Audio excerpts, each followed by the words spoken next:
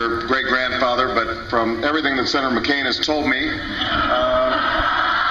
two of them had a great time together before Prohibition. So I was in Ohio, in a small town in Ohio, traveling with the governor there, Governor Strickland.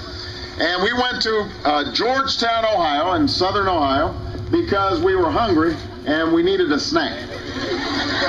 So we pulled up to this diner where people told us that we could get some good pie. And I like pie. You like pie too? So we go in there and we say, all right, what kind of pie you got?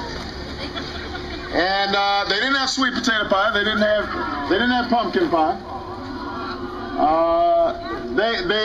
They had some cream pies mostly, which is okay with me.